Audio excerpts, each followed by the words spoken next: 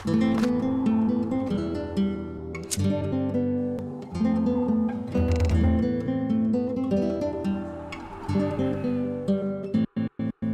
and welcome to this video. My name is ActiQ and today I want to talk about the Brawling Gloves that Jagex kind of released back to RuneScape a while ago. So on the background of this video you will see me using my Brawling Gloves for fire making, and I will just quickly go through the best ways to use each Brawling Gloves. However, there might be some hidden ways that I'm not aware of. So the Brawling Gloves are a rare drop that you can get from any monster at the moment in RuneScape, and this is actually a new update and they were released like this. And before this you could only obtain them from Revenants, and before that you could obtain them in PvP worlds. So the Brawling Gloves give you plus 300% boost if you train the selected stat in the wilderness, or plus 50% boost if you train it outside the wilderness. Unlike many degradable items in RuneScape, the Brawling Gloves actually work by actions rather than time. So the more XP you get for each action, the more bonus XP you will get from your Brawling Gloves. So I have divided all the Brawling Gloves in different categories,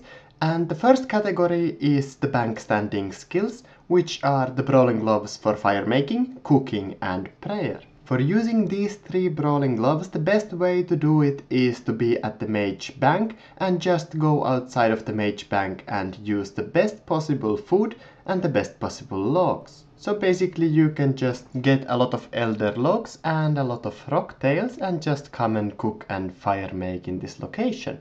For prayer it's slightly different because you need to get the Dragon Rider amulet from the one-of-a-kind quest, because that amulet stacks with the Brawling Gloves boost, and if you use the amulet from the quest or the Dragon Rider amulet, you actually get double the XP for burying each bone. So if you use your Frost Dragon bones at the Mage Bank and you use your Brawling Gloves while wearing your Dragon Rider necklace, you will actually get about 1.4k XP for burying one bone. Smithing is kind of its own category, since the best way to use the smithing Brawling Gloves, I think, is to make the Dragonfire shields in the wilderness. I didn't test it out myself, but if it works still in the game, you should get about 8k smithing XP for one Dragonfire shield, and there is an anvil pretty much close to the Mage Bank, so just run west to the Mage Bank and there is an anvil over there. The third category is called Divine Locations, and this includes the Brawling Gloves for fishing, mining, woodcutting and hunter. And basically what you do is you just gather a lot of divine locations to your bank, or you ask your friends to put the divine locations to the wilderness, and you use, for example, divine rocktail bubbles, divine runite ore, divine magic logs and also the divine box trap. It will however take quite a long time to finish your Brawling Gloves, since you can only gather the limited amount of supplies from each divine location. The fourth category is just agility by itself, and it's quite self-explanatory since there aren't many ways to train agility in the wilderness. But if you want to get the most out of your Brawling Gloves for agility, you should always unequip them and equip them only at the last obstacle, since the last obstacle gives you the biggest XP drop. So for agility you just simply go to the wilderness agility course. The next category is just thieving by itself, and thieving is actually one of the only skills that you really can't train much in the wilderness, since the only option you pretty much have is to open the chests at the rogue's castle.